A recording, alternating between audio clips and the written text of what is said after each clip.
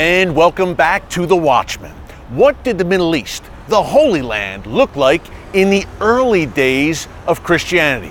Well, we paid a visit to St. George's Church in Madaba, Jordan, for an up-close look at a legendary and ancient mosaic map which brings to life the Holy Land and the early days of the church dating back to the 6th century AD. Our good friend Mayrav Mack gives us a tour of St. George's Church and that legendary mosaic map. Take a look.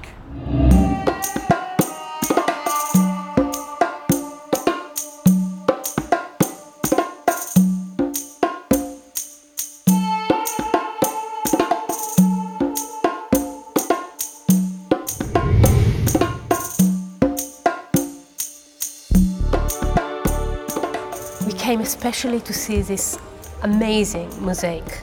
Now, it's not just a mosaic, this is a map. In fact, it's one of the oldest maps in history of this region. And we are looking, you can see that it's literally on the floor. And if I dare move part of, look, if I dare move part of this rugs, it continues. It goes all the way across from one side to the other.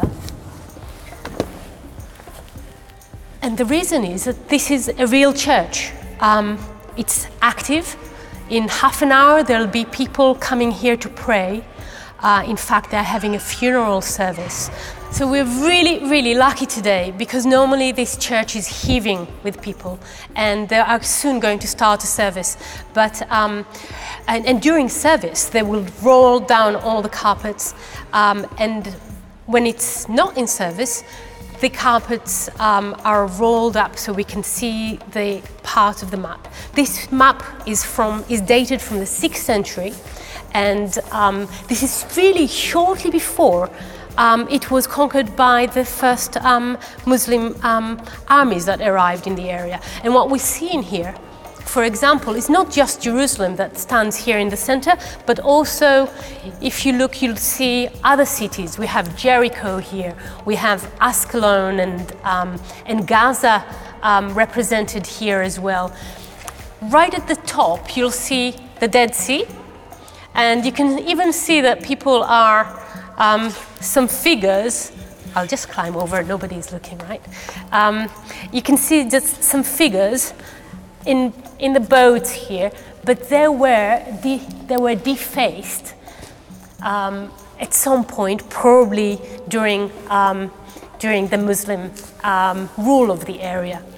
We're talking about a 6th century map of the region when the whole land here was Christian and full of monasteries, monks. They populated the desert. Just the monasteries of the desert are known to have had approximately 5,000 monks living in them. But we're looking at a map, as I said, one of the oldest maps in the world, and it's oriented to the Orient. So this is east here. And right at the center of it is this piece of showing Jerusalem. When we look at Jerusalem, you can see the walls going around, the Cardo in the center, and right at the center of the map is the Church of the Holy Sepulchre. And this depicted as one of the most the clear maps, Christian map of the city. I mean, obviously, the Holy Sepulchre is not in the center of Jerusalem physically, but it is in many ways a depiction of the ideal Jerusalem and the ideal Christian map of the Holy Land. So there is a play here between realism and idea, but this is very much a map of the area, and it shows parts also of where we are today, which is in the Transjordan, across the Jordan, on the eastern side of the Jordan River. We can see the Jordan River right over here with some fish in the water, the baptism site, and somewhere in the hills would have been Madaba, where we are today, only just that this part is now missing from the map. Parts of it, as you can see, were ruined at various periods. This would be Damascus Gate over there, and we have the whole corridor here. And the beautiful, whoever did this map was trying to show us that this is how glorious Jerusalem was in the 6th century. So even the street itself, he was trying to show us that that it had those pillars on the side and roof on top of it. So this is the width of just the main corridor of Jerusalem. And it's all leading, obviously, to the Church of the Holy Sepulchre. And in the church, you see, he was trying to show how you climb into it. There are 1, 2, 3, 4 stairs leading to 3 gates. And then there's a church, and right behind it, a dome. And here you can see that it's beautiful yellow, the dome over the tomb of Christ.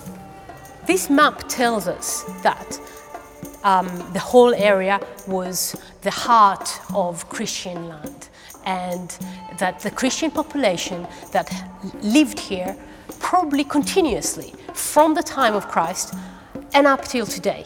So if we come out of this church and talk to some people in the street, some of them might tell us, yes, my family has been here. I don't know exactly since when, but forever.